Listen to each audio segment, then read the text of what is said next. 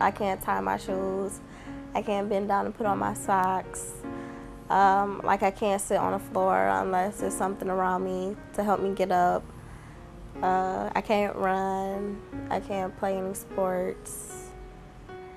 But other than that, I got used to it.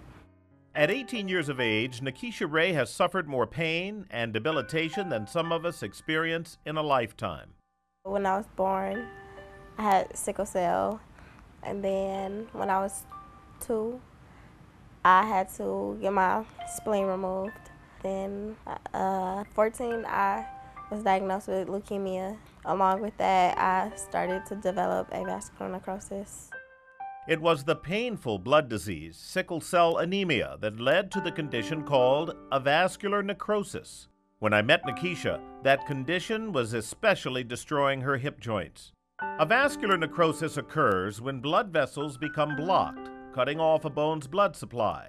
Without the blood, the bone begins to deteriorate and finally dies.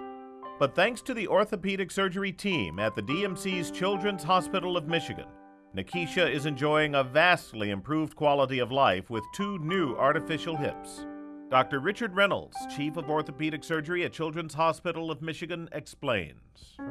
In the hip joint, particularly the ball of the hip joint, the blood vessels that support that bone are they're so-called end arteries, meaning that they go in and they don't go anywhere else. So when the sickle cell create that problem with clogging up the vessels, the whole vessel gets clotted and then no more blood gets to that bone, so it dies. As the dead bone tissue moves in the socket, the ball of the joint wears down quickly. The shape becomes out of round.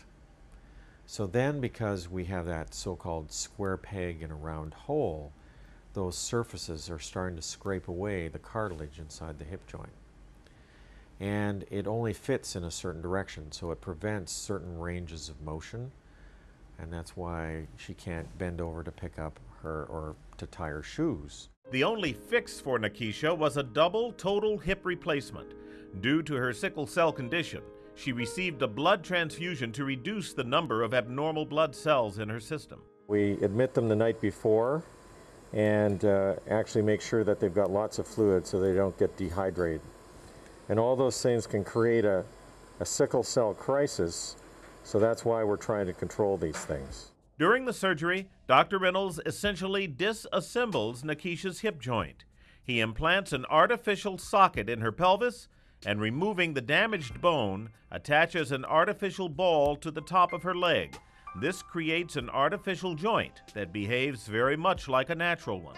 Can you see how it moves nice and smoothly? So now the hip flexes up to 90 degrees. It extends out straight. It externally rotates. And all of her pain will be gone. So we're done. Now we're just going to close up everything. We're going to make it so you didn't even know we were here. Having completed one side, Dr. Reynolds successfully repeats the same procedure on Nikisha's other leg. After the surgery, we talked about recovery. Probably after 24 to 48 hours, we'll start getting her up at bedside, standing with a walker. And then with the next 72 hours plus, we'll be getting her to walk. It takes about 6 weeks for everything to heal in place to stabilize the replacements we put in. Dr. Reynolds says a full recovery normally takes 6 to 9 months, depending on how diligently the patient exercises. When we returned to check Nikisha's progress after just 3 months, we found her doing extremely well and, most importantly, pain-free. I can put on my own socks. I can put on my own shoes. It's not difficult for me to put on my pants or anything.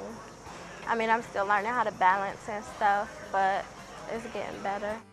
Dr. Reynolds is also pleased with her progress. Pain gone, no pain, no waking up at night. No. Okay.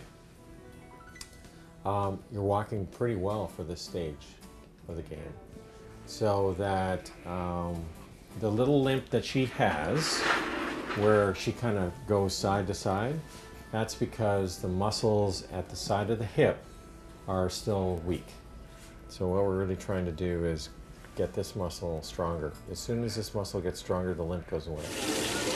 Just 2 months later, we caught up with Nikisha in this culinary arts class at the Art Institute of Michigan in Novi. She told us she feels great and loves her classes. It's fun. I have 2 regular classes where we just learn about like the concepts of cooking and sanitation, of how you're supposed to keep the foods and everything. Then I have a lab where we actually cook the foods that we learn about. Nikisha has no problem working on her feet for up to 5 hours in class, and she's decided to pursue her dream. After I leave culinary school, I want to get an internship with the caterer because I want to be a caterer. I want to have my own catering business. And about the doctor who restored her future, she had this to say. He's a great doctor. He is. If you'd like more information on pediatric orthopedic surgery, or to schedule an appointment with Dr. Richard Reynolds and the orthopedic team at Children's Hospital of Michigan, visit us here at dmc.org. The DMC. We just think it's a better way to get better. I'm Emery King.